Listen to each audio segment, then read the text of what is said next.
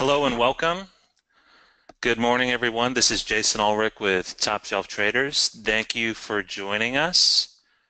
It's 12 noon Eastern, right on the nose here.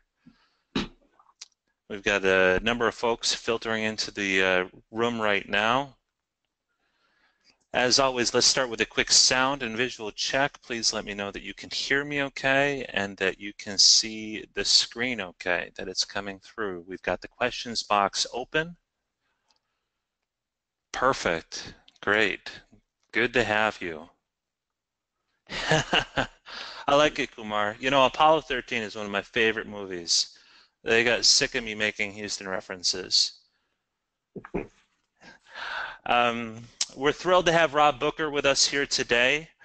As always, these events are designed to be informal and practical. Today we're going to be focused on Forex.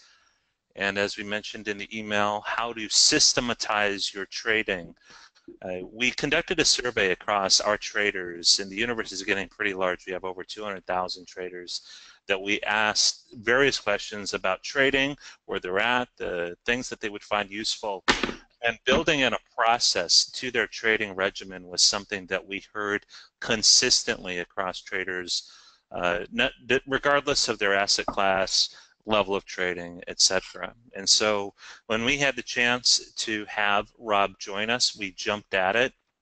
If you've heard his name before, that's for good reason. He is the host of the Traders Podcast, which just completed yesterday its 559th edition. Rob and I were just talking about how many of these things he's done, and it sounds like it's over 1,000. He's worked with thousands of traders. He's a proven trader, and one of his focus areas is Forex. And so today he's going to be talking about systematizing your trading for Forex. The session is going to be recorded, and by all means, let's keep this as interactive as possible. If you have a question, please just put it in the questions box. I'll keep an eye on that. We'll service those for Rob as we go through. And we'll be sure to wrap up inside the hour so that you can get back to your day and continue trading or doing whatever it is that you're doing. So, Rob, thank you for joining us. It's great to have you, and I'll turn it over to you, okay? All right, thanks a lot. Thanks, Jason. It's great to be here, and hello to everyone. I'm happy to be with you for a little while today. I don't want to spend a lot of time introducing myself, but I know some of you don't know who I am, and I'm really happy to meet you. And I love if you know me at all, you know that I love traders, and you know that I love talking about the markets with people together. And I know some of you maybe don't trade Forex and currencies, so we'll take a look at a bunch of different charts today and try to keep it well-rounded and keep all the principles the same. If you haven't listened to the podcast before, it's completely free, and I invite you to jump over to traderspodcast.com. You can find us on iTunes and SoundCloud and everywhere that terrible podcasts are enjoyed on a regular basis. And as Jason mentioned, we're in episode 560 comes out tomorrow, and I'd love to have you join us for the ride. And you can also find a link to my book at the top of the page, Adventures of a Currency Trader. I wrote this book back in 2007. I can't believe that's 10 years ago. I'm about to fly out to Utah and record an audio 10th anniversary edition of this book in the next 60 days or so. I was a commodities trading advisor for about 4 years and managed a small fund. It was only about $8 million of all high net worth individual money, and I did that for about 4 years. And it was all in the currency market, but I do like to look at other markets as well, and that's my website, robbooker.com. We'll talk about some indicators today, and I want to give you those indicators for free. So if you jump over to the website later on, you can click on free indicator, and that will take you to a page where you can download the indicators for TradeStation, eSignal, Thinkorswim, MetaTrader, even platforms that haven't been invented yet. That's not actually true. Okay. My favorite charting platform is TradingView.com, and most of what we do today will happen on the screen that you're looking at right here inside of a web browser on TradingView.com. And I just want to, if it's all right with you, I just want to kind of geek out and get all technical, and then we'll just we'll go from there. We'll see where that takes us, and I'll be happy along the way to stop and answer a few questions and talk to you a little bit about my journey as a trader and what's worked for me and what hasn't worked for me, and the good and the bad.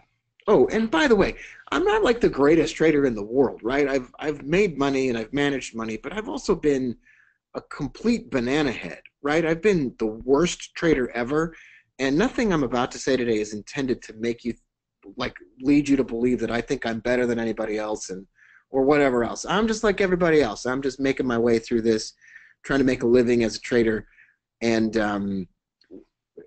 so just to start things off, I just want you to know I'll talk to you about my mistakes and my successes, not just all the good stuff. All right, I just did a YouTube video today and an Instagram little shot today about the following point that I really want to hammer on. All trading can be reduced to these two things. First of all, something happens. We identify that something occurs. Price exceeds a level, or goes past a level or a marker, or price crosses a Fibonacci level, or flies into the eighth wonder of the Fibonacci fan of doom, or something like that. You ever just look at the indicators that are available on your platform? Like, look at these built-in indicators. I don't even know what a lot of this stuff. What is the no sure thing, or the Klinger oscillator? What the hell is a Klinger oscillator? Nate, do you know what a Klinger oscillator is? Character. I don't know what this is, but let's just say every time the Klingon oscillator exceeds the 1062 level. I don't even know what that means. But that's an example. Something happens. The Klingon oscillator reaches warp speed. I don't know what that even means. Then this is what happens next. Now, Jason and the folks at excuse me, Top Shelf are intimately familiar with this process. That all trading is kind of reduced to a system of identifying that something has occurred and then observing that something usually happens next. Now, some of you are saying, well, that's not, there's no news in that. Like, that's not anything new. But so many people fail at trading, including me at the beginning and me every 6 months or so when I take a stupid trade. They fail when they go away from this model, when they veer away from this stuff.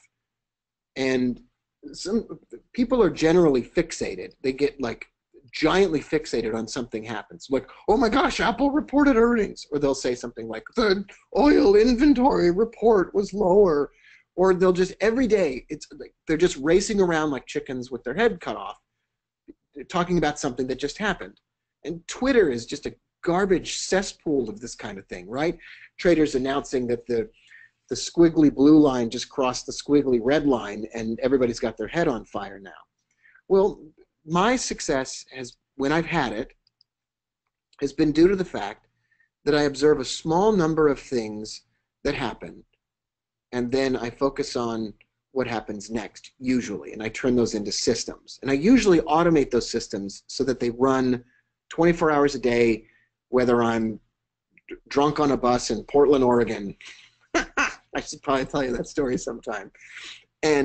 Or if I'm sleeping in the middle of the night or whatever it is. That I try to identify something that happens and then identify what happens next, usually. And nothing, works 100% of the time. And so today I want to talk about one of, and maybe even more than one of those, systems or methods or techniques. This is the US dollar, Canadian dollar, but this could be soybeans or cattle futures or orange juice or orange peels or Apple or Tesla or a garbage stock like Groupon, which is probably worth 3 pennies right now. I have no idea. It could be any of those things. And on the chart in front of us, let's geek out technically, is a blue line, commonly referred to as a pivot point. Now, years ago, I was mentoring a former floor trader from the Chicago options exchange of yelling men who are yelling on the floor, waving their hands at each other. And he was a former floor trader, and he brought his jacket with him. I offered him $1,000 for his jacket. He refused, which I can understand, but I really wanted one of those jackets. And he talked about, he got his jacket out, and he said, I still have this in the pocket of my jacket. And he pulled out this piece of paper. And there's a little note card, look kind of like a waiter's order pad. And it had these lines on the note card. And on that note card were dirty pictures. No, just kidding. He did not draw dirty pictures on that note card. What was on this note card is levels. So it'd be like 123.5. And another level on it was 12.75, and so on and so forth. And on this card were these levels. And he said, those are my pivots. And they were just, it was an old card. It was all weathered and kind of bent from the last day that he was on the floor of the exchange. And he had written down these pivots, and he's like, man, that was all we ever used. And he's like, I want to build a system together. And that's why he had hired me and traveled to my office, because I want to build a system that uses those pivots. And it was easy on the floor. We would just wait till price got to those pivots. But he goes, I'm just off the floor, and I'm using charts and and it just all seems unfamiliar to me. And I was like, all right, Gary, no big deal. We can do this together. And we sat in my office for about a week, and we built a system using daily pivots. And that's what you see on the screen right now. And that was 2006 maybe. That was a long time ago. This was like 11 years ago. And still to this day, I use this methodology, and I even automate this method.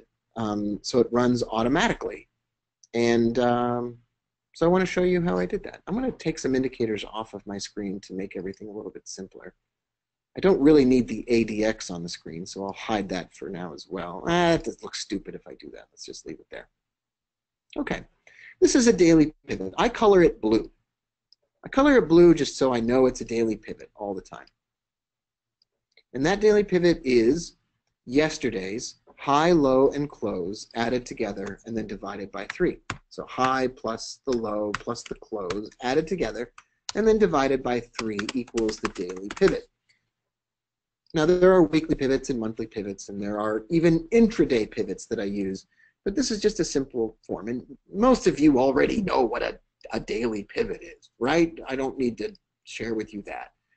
So this daily pivot was not touched by price, right? There's no price touching that daily pivot. Most daily pivots are hit by price.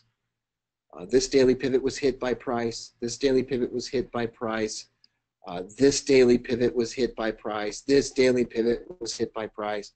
This daily pivot. Okay, now it's going to get boring. And on Canadian dollar pairs or commodity pairs, 85 to 89% of pivots are hit on the day they are created. So on the day God creates the pivot, it's hit by price. I don't know if that's how pivots are created, but let's just say that's the way they're created. But 85 to 89% of the time, a pivot is hit on the day it is created. It's a magnetic level.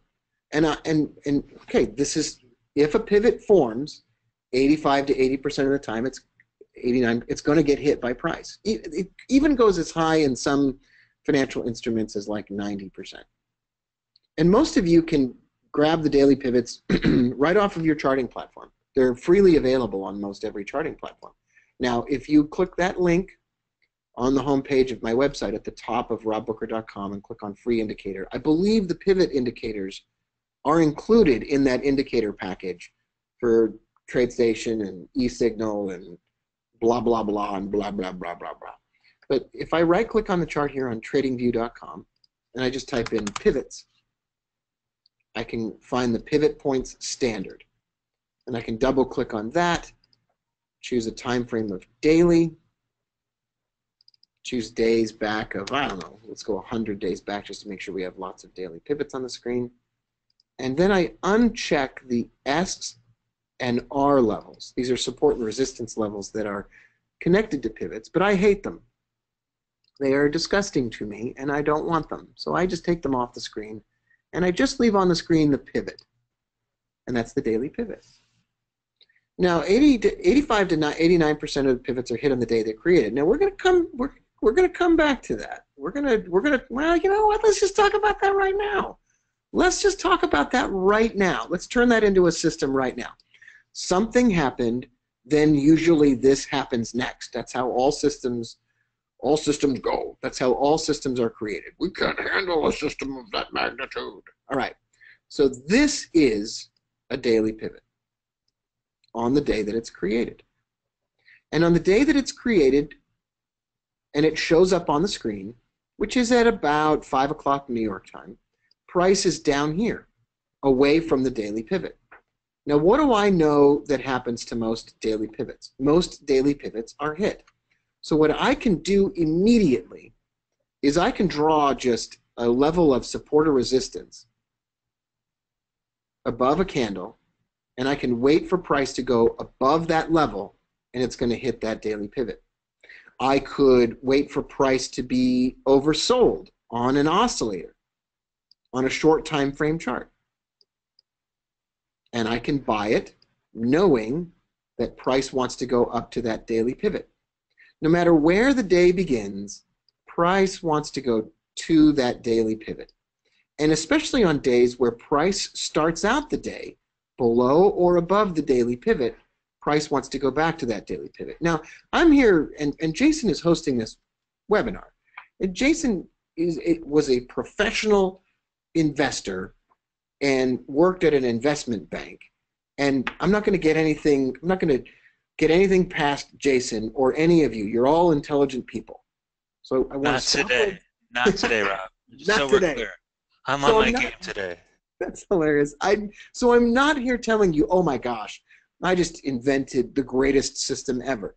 But what I'm saying is I found that there is a propensity for what I've just described to occur. And I can turn that into a system.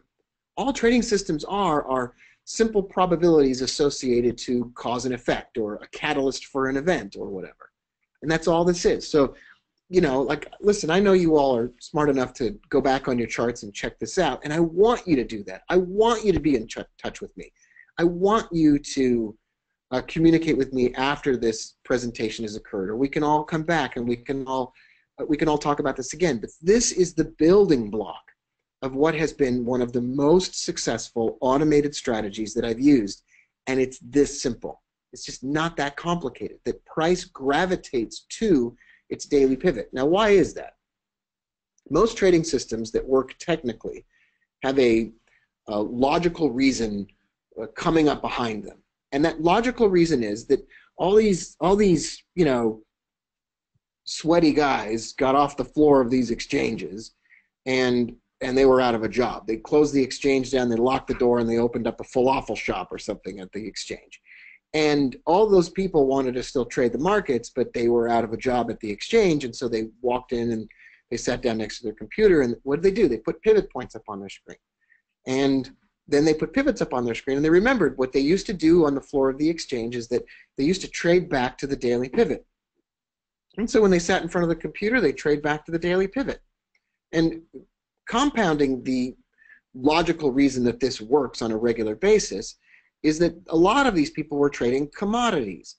And a lot of the floor traders were trading oil and other types of commodities. And commodities love their pivots. They love their pivots. And the Canadian dollar is highly correlated to oil, which is a commodity. And so when I look at pivots, I look at commodity currencies, the Australian dollar, the Canadian dollar, the Klingon Darsak. Just kidding, that's not a real currency. Well, it's a real currency on a television show, but it's not actually a real currency. And that's the logical reason behind it. Of course, a lot of people say this is what the big boys do, or this is what the floor traders are doing, and a lot of those people are just making that crap up. So to a certain extent, take everything I just said with a grain of salt, right? Just there's a logical reason behind it, but over time, we forget the reasons that things are working, and then they just work, and then we stop asking questions. But I do like to kind of know the behind the scenes. I kind of like to geek out on that. So that is kind of strategy numero uno. We can even go down to like a 15-minute chart here. And I'll reset the chart. And we can look at a few examples of this. And not all the examples are going to work. So I just want to be clear. I'm not here trying to say that all of this stuff is always going to work. And then we could just put a let's just put a who cares, like a stochastic RSI. What the hell is that? I got to check that out sometime. And then we can let's not even change this. I think it's one of the ugliest indicators in the world, right? It's just disgusting and ugly, but okay, let's just do it anyway. So price opens up. This is random, but price opens up here on the 11th of September. It's below the daily pivot and hasn't touched it yet. And then price goes below the daily pivot, and the stochastic oscillator goes oversold. Well, let's buy the US dollar, Canadian dollar, when price goes oversold. And let's ride that up to the daily pivot. Woohoo! I have a automated strategy that does that. And it's glorious. I love the shiz out of that. And then the next day, now it's the 12th, and a new daily pivot forms. This is really at 5 p.m. New York time. And price is overbought. So because it's already overbought, we just go ahead and we sell it, the dollar Canadian, and we sell it down to the daily pivot. Now, can I turn this into something much more complex? Oh, yes. Oh, heavens, yes.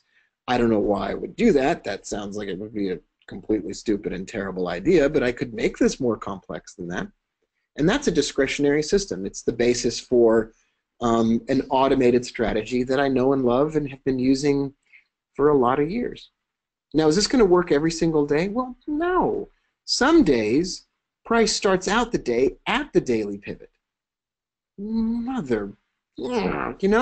Okay, so there's no trade. So it not only doesn't work, there's just no trade at all. But down here, this is maybe the 14th or 15th. Yeah, the 14th of September. The day begins. Price is oversold.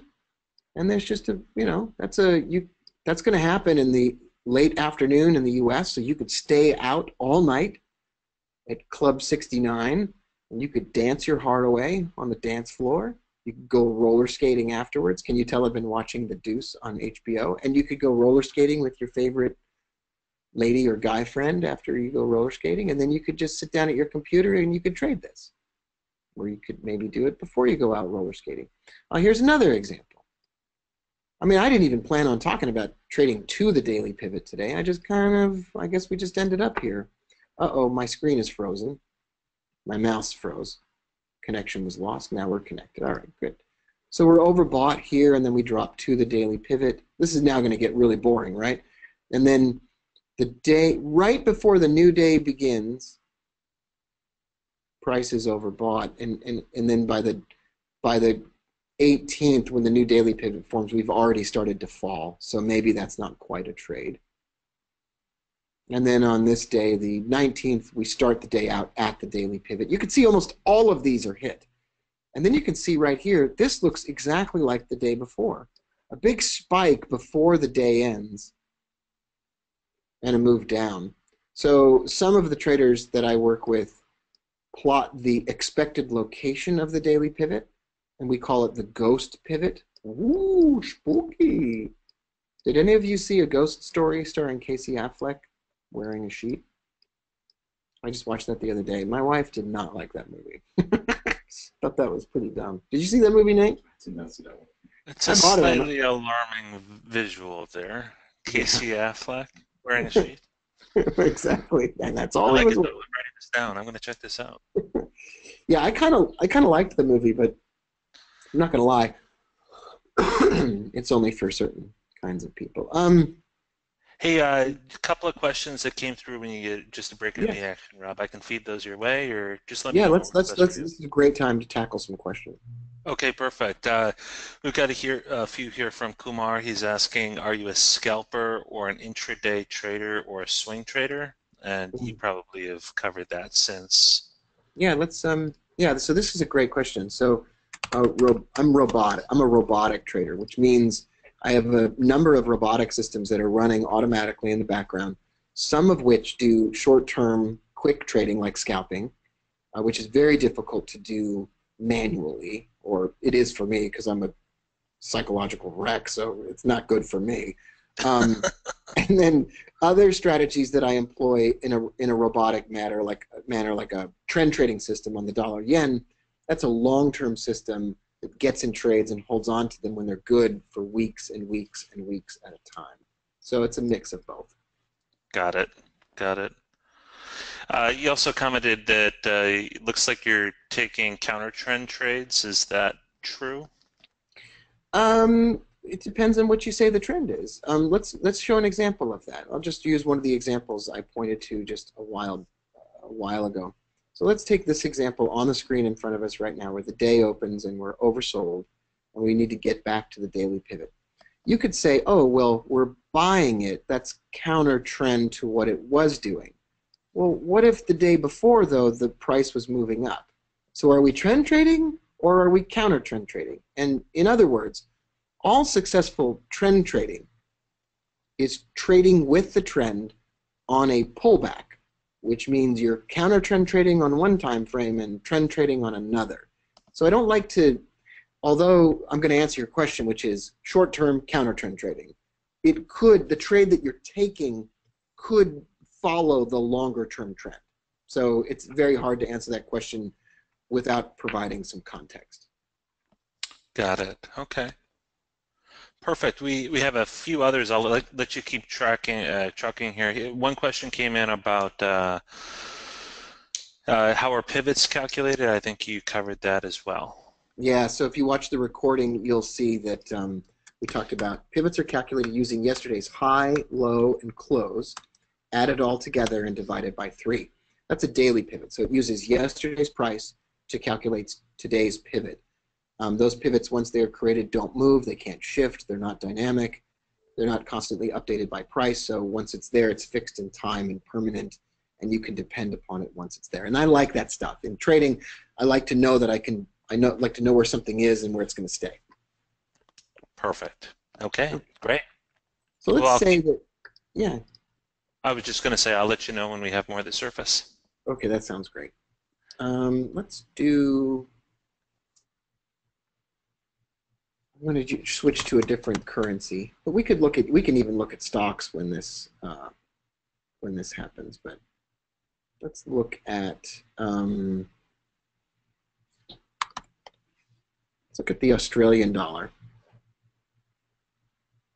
Let's scroll back into. You can see almost all of these pivots are hit. I mean, almost every single one of them is going to be hit on the day that it's created. And the Australian dollar is a commodity currency. That was hit. That was hit. That was hit. That was hit. That was hit. That was hit. That was hit. Okay, so you get the idea. That's why I do this. I'm going to go back in time and find one that wasn't hit. Aha! Here we are. Now we're going to go a little bit more advanced. We're going to get a little bit more sophisticated, and we're going to take this a step further. So on this day, the pivot was hit by price. This day, it was barely touched by price, and that's enough. But on this day, on the 12th of July, just randomly picking this one out, the pivot was missed. And I say a pivot is missed if the day is complete and it has not been touched by price. No candle and no bar touched that pivot. I call that a missed pivot. And that means it was not touched by price on the day it was created. Now, a missed pivot is, to me anyway, the first one in a series, meaning not preceded by any additional missed pivots. All the preceding ones in recent memory were all hit by price. The first in a series of missed pivots is an early warning sign that a trend is coming, and it's an early detection on a trend. And what I can do in the case of a missed pivot is I can place a line across the top of yesterday's price, and I can say if price launched upward, missing its daily pivot, then on the next day, if price breaks above those highs, it is likely to be the beginning of a trend, or it can be the beginning of a trend. Now I'm going to say something bold, but I don't think it's outrageous. missed pivot trend move. This is what we talked about earlier. So we're coming full circle here. This is what happened, and this is what usually happens next. Now, when I say usually, that's not a guarantee. Trading involves substantial risk of loss. Past performance is not necessarily indicative of future success. And so no system is perfect. Every system will go through a losing streak or a drawdown. I mean, I wish I could avoid that. And if anybody can, then, you know, I don't know, then that's great. I mean, I haven't found a system that is perfect. And this is the same way, that oftentimes a missed pivot will lead to a trend. And so what I like to do is try to grab that trend. And it might work once a month or once every 60 days per currency. But when it does work, I can catch a tiger by the tail, so to speak, and grab something and let it rip. So I could trade the breakout above the highs, place a stop loss underneath the daily pivot, and then just ride that thing for as long as I possibly can, which you're seeing right on the screen in front of us right now. It's just a rocket ship. The Australian dollar just took off, and I could place every single day that a new pivot is created, I could place a trailing stop underneath that. So I could move my stop every day underneath the pivot point. So I've got a stop that's trailing, and then once it hits that daily pivot point, I'm out. Now, you might have your favorite way of trailing stops or looking at the extension of a move or whatever it is that you'd like to look at. And that would be up to you. This is another very reliable, for me, in my experience, methodology, and this time it's for systematizing or creating a system out of something that seems to happen every once in a while. This happens far less often. We don't miss very many pivots, so it's not as, you're not going to get as many trades out of it, but when it does happen, it can be really interesting. I haven't looked at Groupon in a long time, but I just want to take a look at that before we go any further, and I just want to see, I haven't looked at it in a long time, so I don't know if what I'm saying is even accurate, but I'm going to guess that we could find a missed pivot, draw a line across the highs, and that we're going to move up from there. And we do. Now, if a second day's pivot is missed, that's not a reason to start trend trading. It's only when it's the first in the series. We could also take a look at, I don't know if Tesla's going to work. I haven't looked at Tesla in a long time. Here's a daily missed pivot on Tesla, and there's the highs for the day. And then it does appear to jump up from those highs. Oh, all right, well, that does look pretty great. I don't know if that trailing stop methodology that I mentioned would be the greatest for Tesla because it's such a volatile financial instrument. What's like a old standard company, like boring company like IBM. So here's a missed daily pivot. Draw a line across the top. That could lead to some movement. Let's see here. The first, you could do that for. I don't like shorting stocks. It's just not my thing. So I mean, you could do this for shorting stocks, but I don't know. You know, I don't know. I almost don't even want to talk about it because it just leads me to just think, oh, that's just garbage. There's a missed daily pivot. Yeah, so for like a stock like IBM, maybe this isn't really as great because it's like an old, boring company. So maybe some of what we just talked about wouldn't work as effectively on something like IBM. So you might want to focus on some of those, Twitter, like a garbage stock like Twitter. I love, reading Twitter, but Twitter's kind of a garbage company. So you could see a missed pivot on Twitter and trade it above the highs. That's a pretty substantial move. $17 to $18. That's 5, 6, 7% move. I mean, our trailing stop idea that I had is disgusting on a stock. It doesn't work very well on that. But otherwise, you get the idea, right? We're not trying to teach you like every single rule. I'm trying to communicate some principles that work, and then you could go govern yourself, and you could turn this into something for your favorite financial instrument. I suppose we could look at the YM, right? The mini Dow futures. Now, I'm pretty sure this doesn't work for that. I don't know. Okay, well, maybe it does. Miss a pivot. break the highs. Well, that doesn't see that's not really missed until here. I guess you could still do it. Ow! Chicka bomb bomb. That's pretty sweet. Um, every kind of substantial, gigantic trend that I ever saw started itself off with a missed daily pivot. But they don't happen very often. So you have to have kind of a wide range, wide universe of financial instruments that you look at.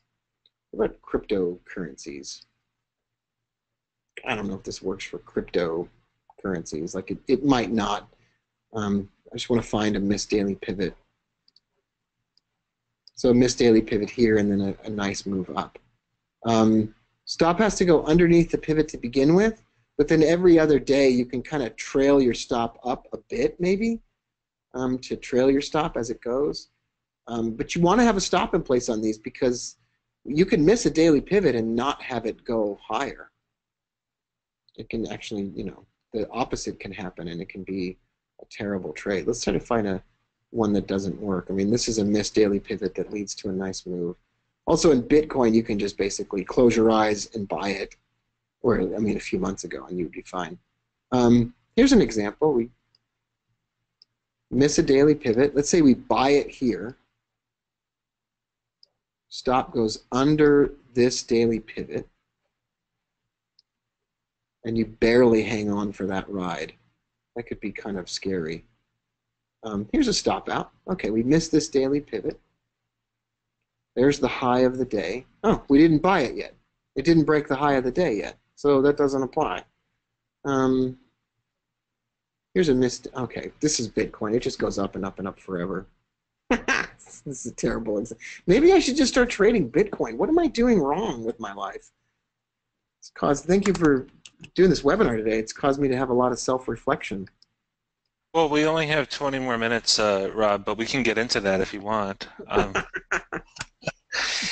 Hey, one quick question for you coming in from Ken. In Forex, what session do you trade? London, New York, Asian, or does it really matter?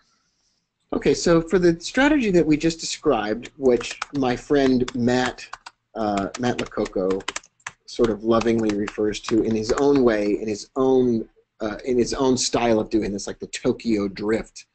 That's really the Asian session, is this missed pivot, or excuse me, this trade back to the pivot. And so that's Asian session in Forex that would be in the late afternoon in the United States. Now, most of this stuff for me is just traded with a robot. So the robot could actually execute the trades at any particular time of day. But if I were going to sit down at my computer and trade this, that would happen in the late afternoon U.S. time, which is the Asian morning. Then I also have a Mexican peso strategy. One of my favorite currencies to trade, or day trade anyway, is the Mexican peso. And that all happens right around the stock market open in the United States. So there's a little bit of something for everyone in the currency market because it is open 24 hours a day. There's always something you can focus on at a particular time of the day. I had a friend, Russell, who was an antiques dealer, and he used to sit down at the computer at 10 a.m. in his time zone when the London market was closing, and he used to trade for the last 10 minutes of the London market. And he did that I think he did that for more than 2 years. So there's always something, if you think you might be interested in trying currency trading out, it's kind of a nice thing to think about because you can basically pick a time of the day that you're interested in looking at stuff, and we can build a trading plan around that time of day that's convenient for you.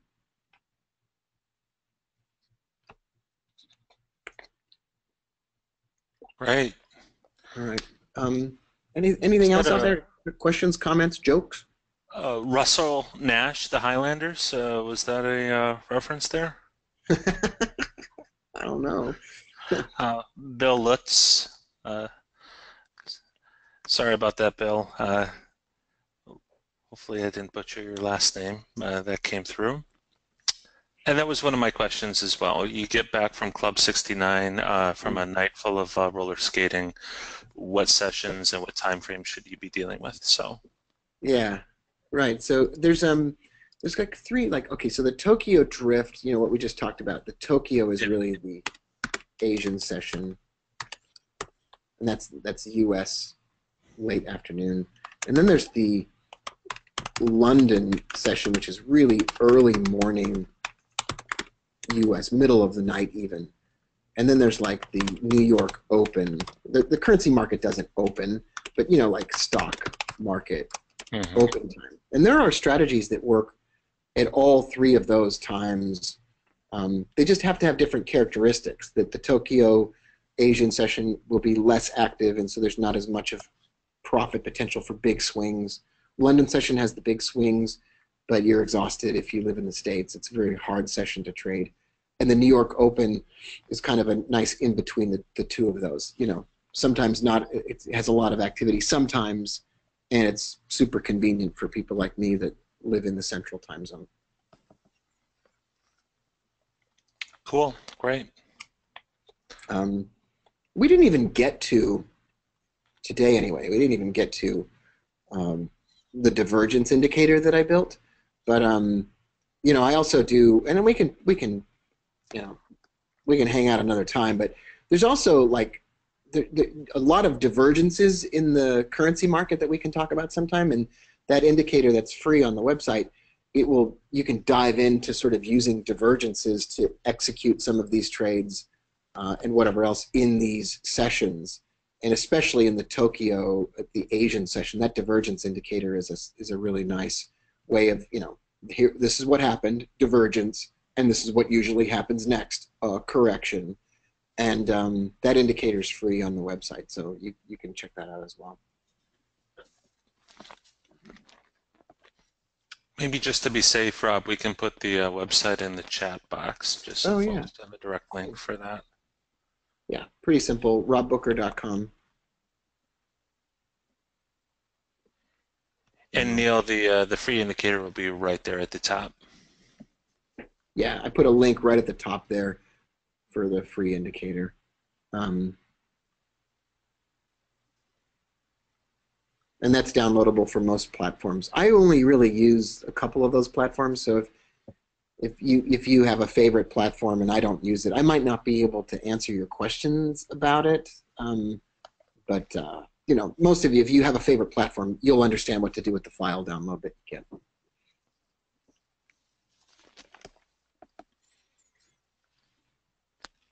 Getting a question here from Joe. Hey, Rob, are you the guy with the MACD setup for Forex? Yeah, I did a MACD setup a long time ago in a galaxy far away. Like my YouTube channel is basically just like there are just zillions of videos on there, and I am 100% sure that I have videos on there about MACD divergence and other stuff on there.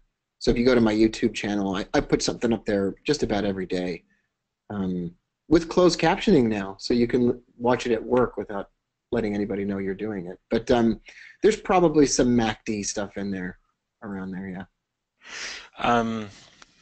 Hey, Bill, yes, this session is recorded. We'll send that as a follow-up. That is a fantastic Chewbacca t-shirt you've got there. Oh my goodness. I appreciate that. I We're have a full collection of really unique and hard to find Star Wars shirts. So Oh boy. Nice. it's pretty funny.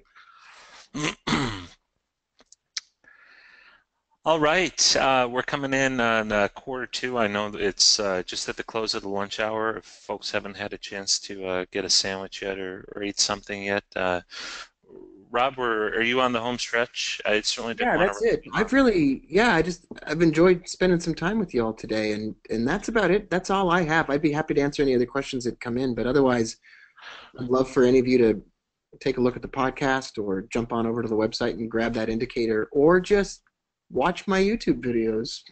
That would be great too. Perfect. Perfect. Well, we'll do this. We'll send an email with links to all of that, including a link to a recording of the video, so you can get in touch with Rob if you have questions, want to check out his podcast, or ask him about the indicator, figure out exactly where he orders his t-shirts, any of that stuff, and we'll make sure that we get that out. And Rob, this was awesome. Thank you very much. Exactly what we know our folks and our readers are looking for. So we're looking forward to having you back in the near future here. And I appreciate it. yeah, Thank you so much. of course, of course. Everyone, please look for a note with the links to this session, the recording, etc. Please let us know if you have any questions, and for sure, keep an eye out for the next event. We're going to have these at least once a week, if not a couple of times a week, across asset classes. And be sure to also include any feedback you have. We'll pass that on to Rob, and we'll also factor that into future sessions. Okay, let's call it good there. Everyone All have a right. Thanks great so day, much. and thanks again, Rob. We'll talk to you soon. Okay. Bye for now.